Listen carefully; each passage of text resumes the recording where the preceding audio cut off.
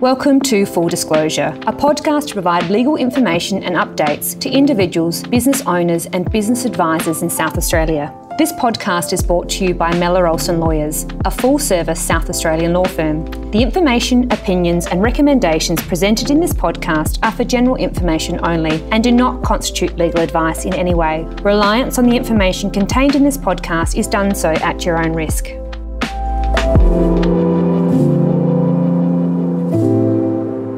In today's episode, we're talking with Mellor Olsson Partner John Love. John is an employment and workplace lawyer. Welcome, John.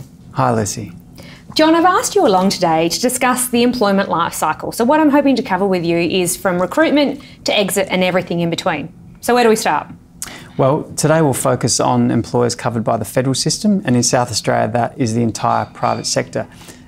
Before hiring a new employee, it's important for an employer to know their rights and responsibilities. And the starting point is what's called the National Employment Standards, which are a set of 11 minimum employment entitlements that must be provided to all employees, irrespective of that employee is the CEO or an administrative assistant that works in the office. And there's also a federal minimum wage that needs to be complied with. Okay, so what about selecting talent? What needs to be considered? When selecting candidates, there are legal considerations which need to be taken into account. Starting point, selection criteria should not be based on any discriminatory factors.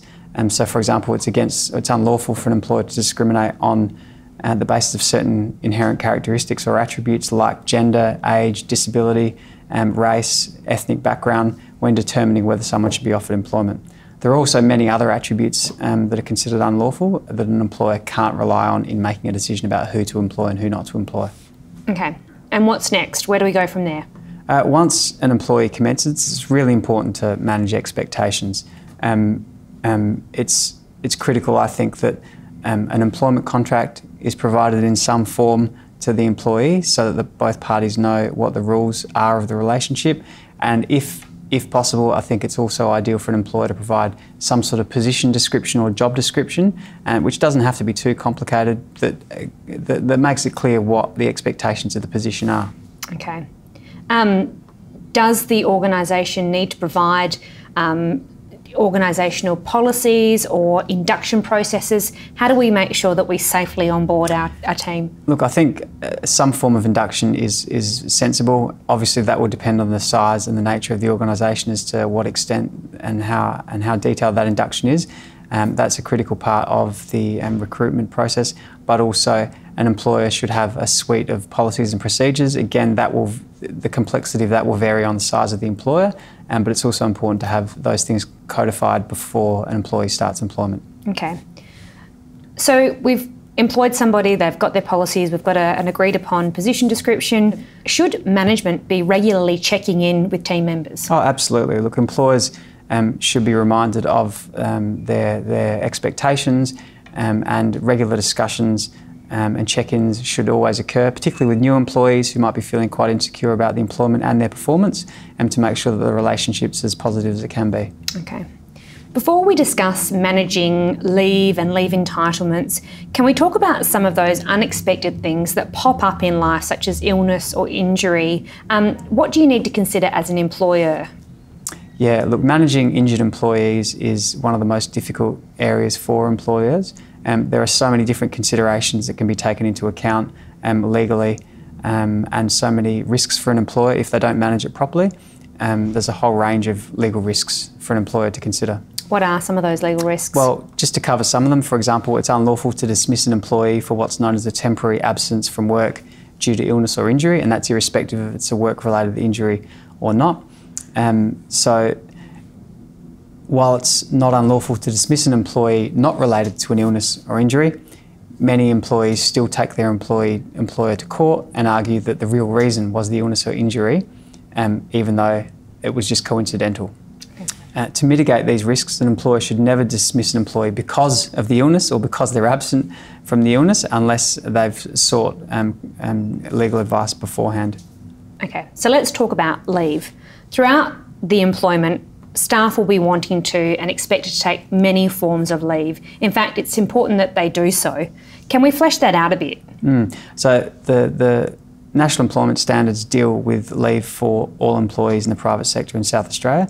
And just to run through them all, the national employment standards provides the following leave: parental leave, 4 weeks of annual leave per year, 10 days of personal and carers leave a year, currently unpaid family domestic violence leave, and also some community service leave.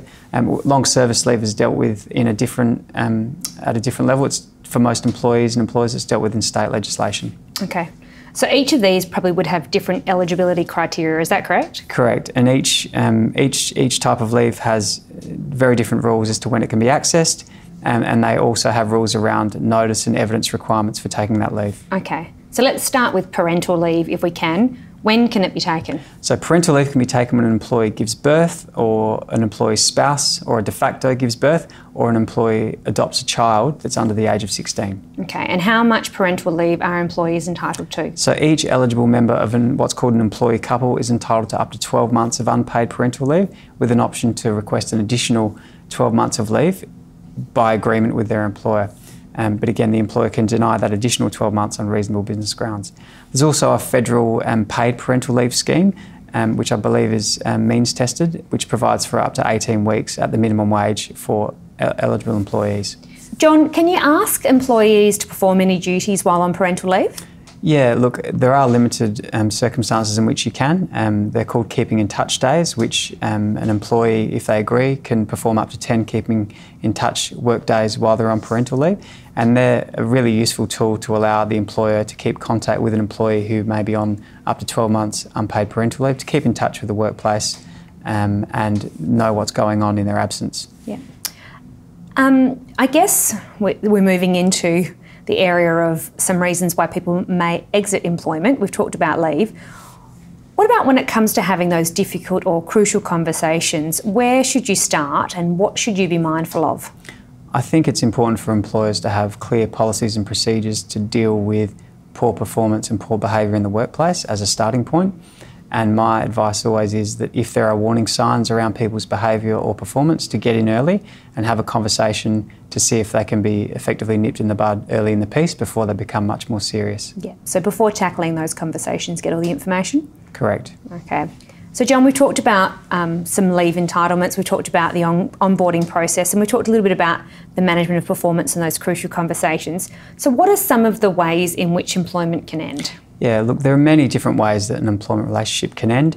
An employee can resign, they can retire, which is just another way of resigning. They can be dismissed from their position by the employer at the employer's initiative, or they can be made redundant, which is another version of being dismissed by your employer. Okay, so I'm thinking about the business owners here.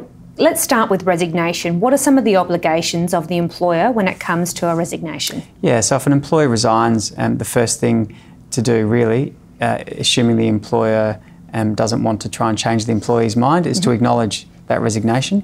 The employer should check that the employee is given the correct notice to end the employment, and if they haven't, that might involve a further discussion with the employee about giving the correct notice, and that the way to check that is to check what's in the employment contract.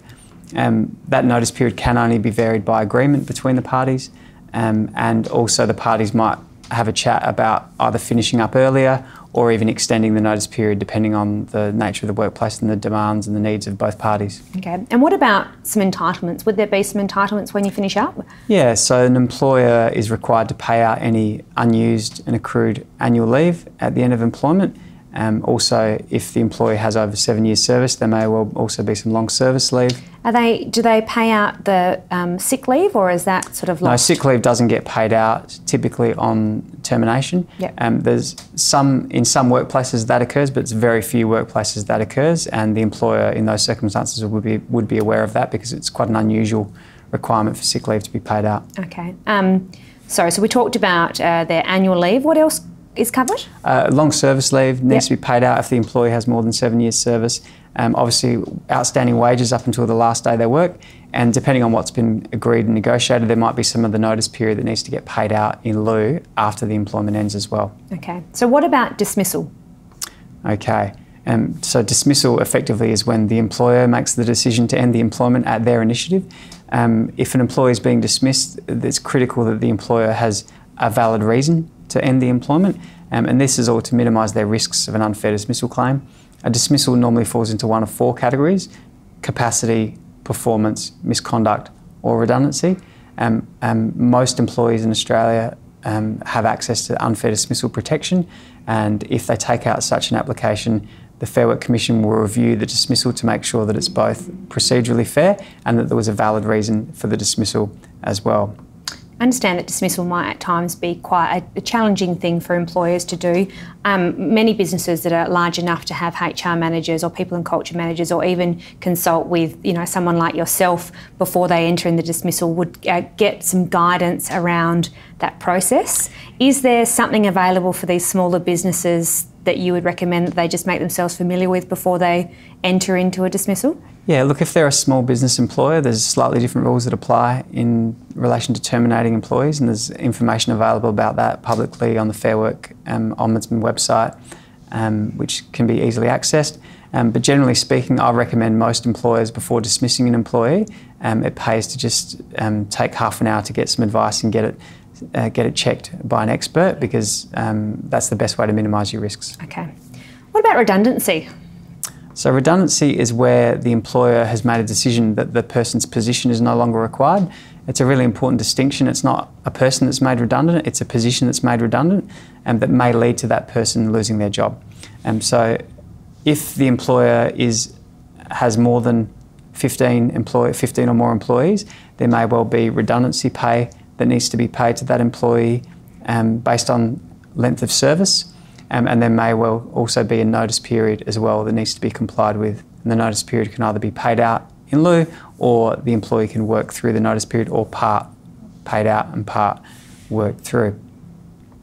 If a redundancy is a genuine dismissal, then the employee will be unsuccessful if they decide to bring an unfair dismissal application. Right, but say the business said that the role was, made redundant, and then, a few weeks later you see the role almost identical to yours advertised, then there might be a... Well, that would bring into question whether it was actually a genuine redundancy in the sense that the employer didn't abolish the position. So if in that hypothetical, that employer may have some difficulty if that employee brings an unfair dismissal. So to just maybe seek that advice depending on which pathway you're going down. I think so. Finally, which I think is a lovely part of the employment life cycle, is what needs to be considered when somebody retires? Yeah, look, we see less and less of this now with the age discrimination requirements that apply at state and federal level. So compulsory retirement doesn't occur in many industries anymore, except for some specific industries. Generally speaking, it's unlawful for an employer to simply have a rule that says you must retire at this age. If there are concerns about an employee's ability to perform their role that might be related to their age, then an employer needs to deal with that on the basis of the employee's capacity to do the job, not solely on the basis of their age. And given the inherent complexities in those sorts of matters, I would always encourage an employer who had concerns about an elderly employee's ability to do the job to seek advice before embarking on a discussion or a process about ending the employment. Okay. Any final advice before we finish off, John? It's a really good idea for an employer to have some form of exit procedure in place, even if it's not particularly complicated. That might deal with things like property to be returned. Quite often employers will issue mobile phones, laptop computers, keys, passwords, codes, etc. Or there might be hard copy documents that they need to be returned to the employer. Giving the employee a reminder as well about, even after the employment ends, they'll still owe that employer some obligations about confidentiality and keeping information secret. And in certain circumstances, there might even be a restraint on the employee doing certain activities after their employment that the employer might want to remind them of. And I also think it's a good opportunity in the exit, having as part of your exit procedure an opportunity for the employee to give some feedback about their employment, and for the employer then to factor into how they run their business. So we kind of loop back around to that initial employment contract, where I'd imagine that all of these things are detailed in your employment contract. When you're coming on board, you're all excited and you're not thinking about your exit, but the reality is everything about your exit's probably in that contract. Yeah, that's right. And it's a good opportunity at the end of the employment, in a friendly way, to remind the employee about those obligations, because they are, I think, often easily forgotten. Oh, wow. Well, certainly a lot to think about. I'd like to thank John from Mellor Olsson for his time today. Thank you. The information in this podcast is general in nature. For podcast terms and conditions, for more information on John or employment and workplace law or Mellor Olsson Lawyers, visit molawyers.com.au.